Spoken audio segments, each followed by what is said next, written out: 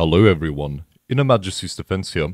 I have a new microphone, so right off the bat I want to apologize if the audio sounds like shit. I still haven't adjusted it and I really wanted to make a new video on something that is relatively worrying and pressing. Recently, a preacher named Emmanuel, an Assyrian man, 53 years of age, had an attempt on his life 10 odd hours ago by an Islamic extremist yelling Allahu Akbar, while swinging a ching at him and stabbing him 6 times, in front of a crowd, during a sermon, on a fucking live stream. I mean, fucking incredible. And police arrived sometime at 7 PM or 1900 hours at the CGSC, or Christ Good Shepherd Church in Wakely, Australia.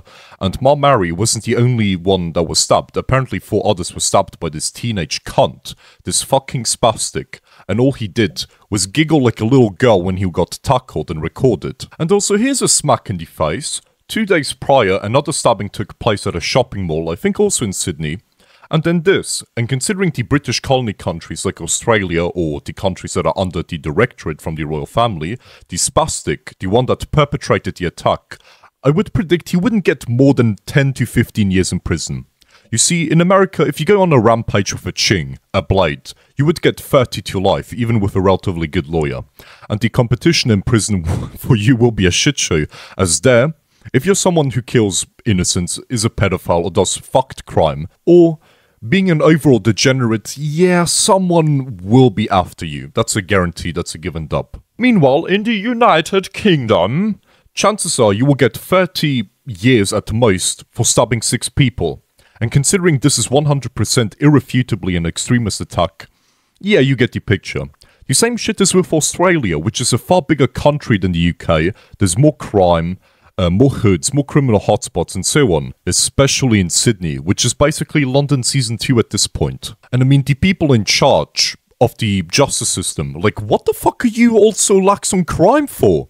Empathy? Believing rehabilitation would do something to cunts like this fucking ISIS-esque extremist? Like, seriously, do these fucking world leaders have any dignity left, or are they all, like, focused on making the people of the country even more miserable, with the LGBT humanitarian regression movement, on corruption, on mass immigration, economic crises, fucking Rishi Sunak himself? I mean, yeah, he's a special case as well. But anyway, for anyone who doesn't know me, and no one really knows this, but I usually present myself as someone that is relatively arrogant, pissed off, and just like fucking swearing all the time. It's just the way that I am, like I can't change it too much.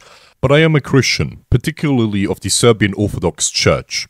I might be a free thinker with a cynical but realist outlook on life, but I love my religion and I wouldn't change it for anything else. If someone threatens to chop my head off just because of my religion, then I might as well be a martyr.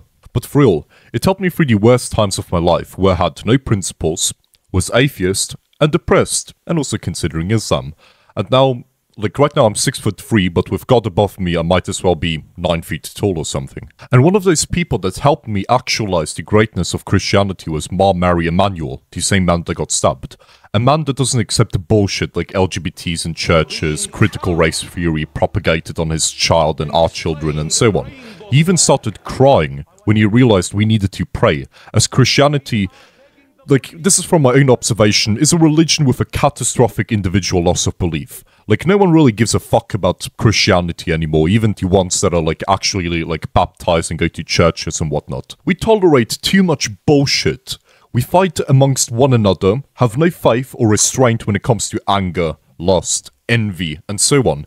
Imagine banding together, all of us Christians, to live in peace, but that's a far-fetched dream considering the rich, the godless Satanists, have us all in a chokehold. And that's just how modern society is. Like, one man is intelligent, but a group of people are fucking stupid. I'm not going to say the same shit which every other, like, YouTuber says, right? With this and this with Islam. Like, my personal opinion is this. Judaism, at its core, and Christianity are the highways to God. I say that because Christianity started out as a movement inside Judaism, and even Jesus Christ of Nazareth and his disciples were calling themselves Jews.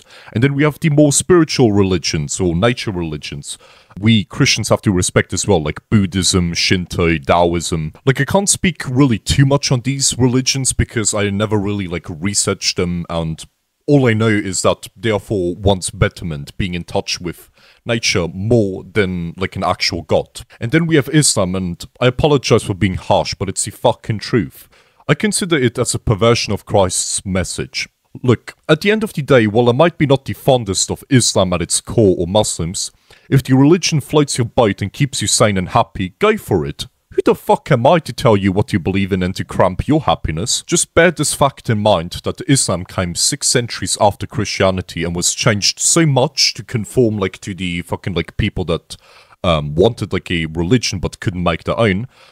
So it became its own thing. And that thing is to oppose Christ. Just replace Jesus Christ as a god and demote him to a prophet, and also give the religion a messenger that supposedly like managed to write the Quran, even though he was illiterate, which, how does that make sense? But check it, it doesn't matter the religion someone practices. If once a secret fucking Satan offspring commits something heinous like this, like what happened at the Good Shepherd Church or at the Christchurch mosque that happened a few years ago, it was shot up, right?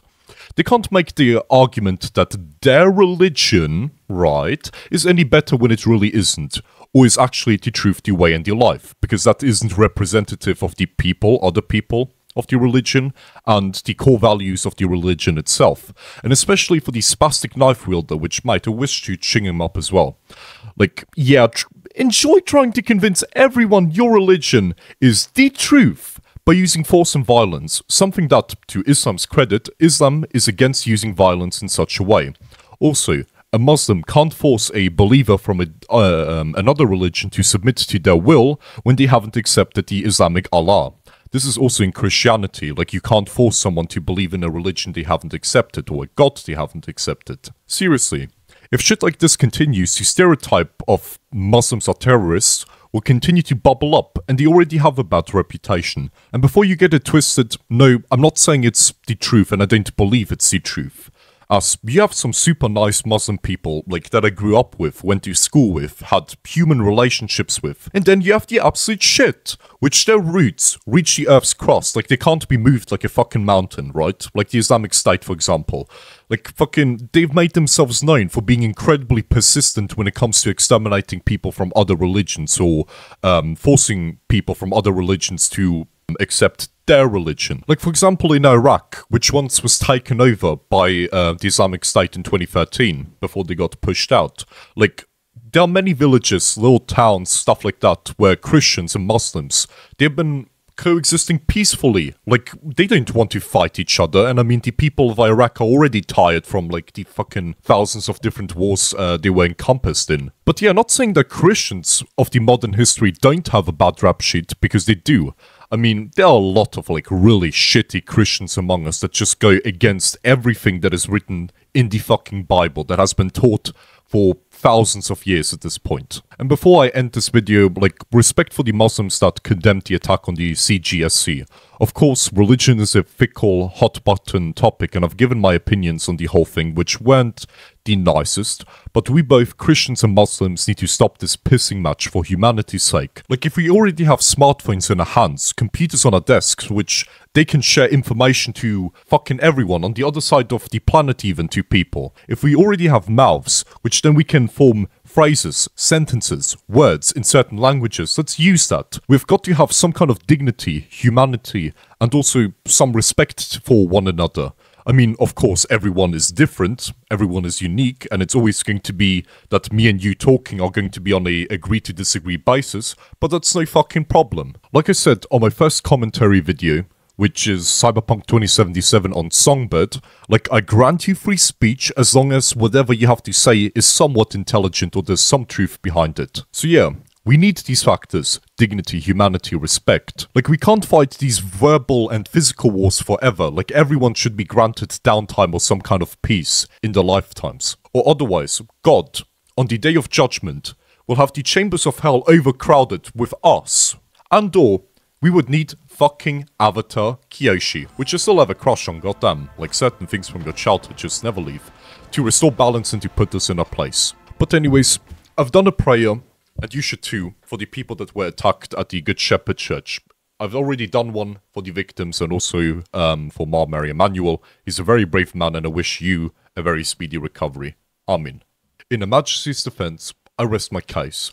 Thank you for watching, and I'll see you next time. Adios.